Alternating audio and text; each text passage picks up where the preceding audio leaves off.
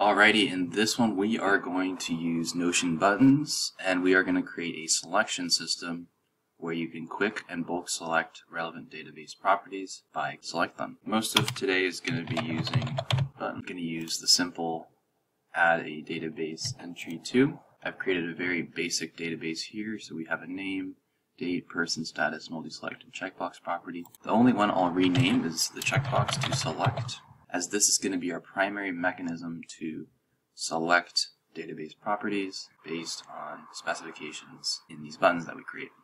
So again, if we want to create a new database entry, we do the add page, make sure we select the right one. Nothing complicated, right? Obviously it's helpful to create a new work entry. Maybe we can do that. The real selecting of database entries comes from this one property that we created here.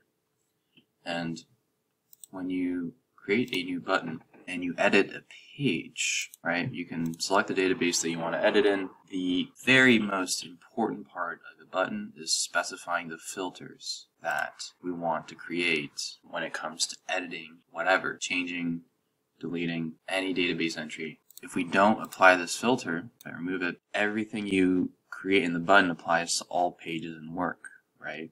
And that doesn't make a lot of sense. You have many work entries and you don't need to modify all of them at once. In some cases we do, but we're going to create a different filter so that we're not going to rely on just all. We're going to start with date is empty. When the date is empty, please let us know these entries. Let's start with this very basic one here. And again, the filters, although they might seem a little tedious at first, they should be one of the only ways that you should think about customizing buttons, because learning how to filter and know how to filter is going to be integral to making Notion button experience better, as well as having more of a sequential sequence or a workflow. I think when you're trying to set that up, combinational buttons can be huge. Putting them in a database template on Notion can also be very valuable, and I think in the future we'll probably be able to weave buttons and other features like Notion automations together. Anyways, date is empty, we want to select it. Because we are creating a button that says date is empty, we will want to look at the date property, and the date is empty, right?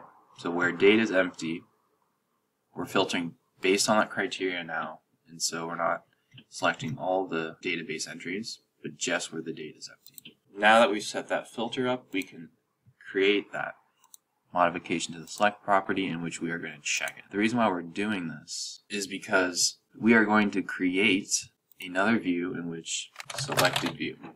Pretty simple, nothing extravagant. We can basically just duplicate a view we already have. And then again here, right, this is where buttons and filters are they need to work in unison, right? So we want to filter, select database properties that have been selected with the check. And basically what we're going to create a new work entry, and notice how now my name shows up because we added that button feature.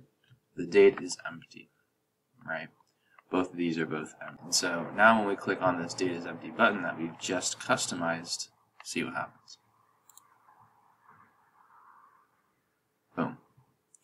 Notice how the select fields are selected, and notice how it appears in the selected view. As we've filtered out, there is no date. So that's pretty helpful. Let's do another one. What's very nice with this selection system that we're creating is you can basically just duplicate the button, change the filter in which matches the criteria that you're looking for. So in this case, if person is not empty, right? How about that? Person assigned. I mean, it's always easy to just change the icon set, right? Why not?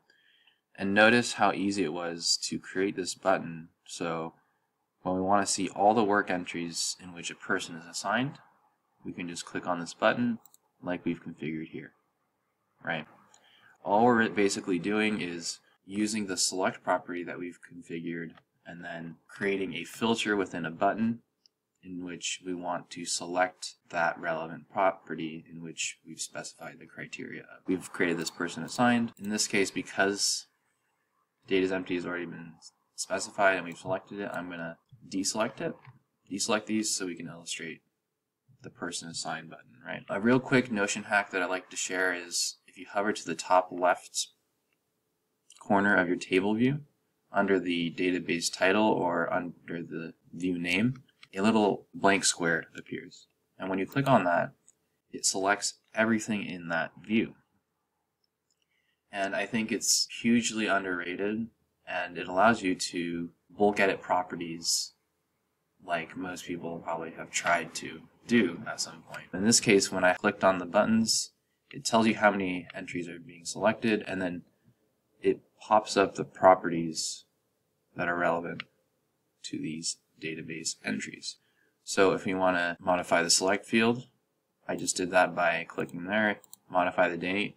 It basically pops up like you would in a regular database view, but now you're modifying it to database entries at a time, like it says here. Now that we've removed the select, and I showed you how to do that via the bulk edit function located at the top left corner of your table view, let's work this person assigned button. We're going to create a new work entry. There's only 2 entries in which people are assigned, and there's one that isn't.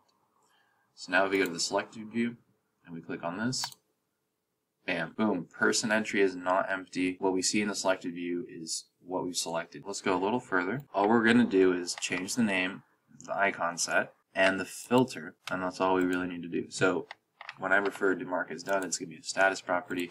The status is going to be in the complete section. You could do singular tags. In this case, there's only one status tag. To test this out again, we got to deselect these entries, right? And we could do this with the bulk edit, do that, but we can also create another button. And we're going to call it the reset button. And basically, we're going to do it so we're going to remove all checkmark properties in the database. So in this case, this is a rare scenario in which we don't have to change this editing filter like we have. We can leave it as is, right? We're just going to click on select, and we're going to make everything unchecked. Let's select all the entries in which the date is empty. Click on the button. Boom. We have 3 entries in which the date there. We can also bulk select, change that date in unison, right? See how fast that was. The bulk edit, I think, is an additional function that folks should consider using in tandem with this button selection system, because so you can make bulk edits even quicker. You can also drag select and a similar thing happens. What you could also do is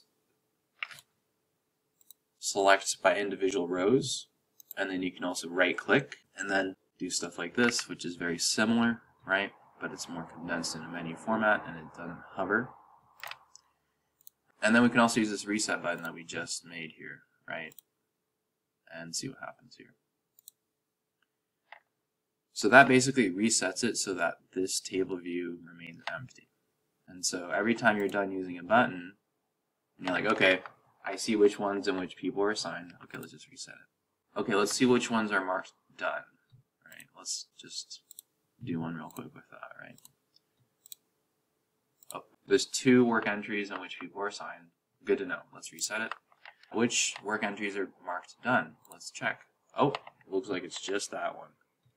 Oh, and you know, the deadlines are coming up, so let's check out the dates. Are dates filled out for these entries? Oh shoot, none of these dates are filled. Let's just update that real quick. Make it for the 14th next week. Let's one day before, and there you go, right?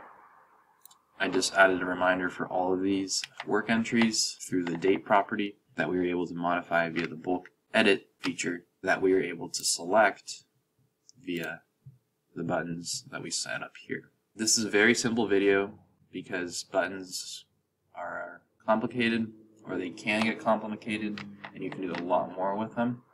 But this is sort of a intro to buttons video using sort of a button selection system as an example, in which you could do quick and bulk select. If you're sort of working off of a bigger database than your company, this is like a perfect example in which you could create your own view, you know, just a single select property, and then create these buttons for yourself so that you can quickly sift through, sort information, do whatever you need to do within a Notion database in a very quick manner, right? And I think, like I said in previous videos, we've just touched the surface with these Notion buttons, but I do feel like buttons allow you to integrate a more user-friendly approach to Notion, in which you can simplify a lot of menial tasks or creations or clicks.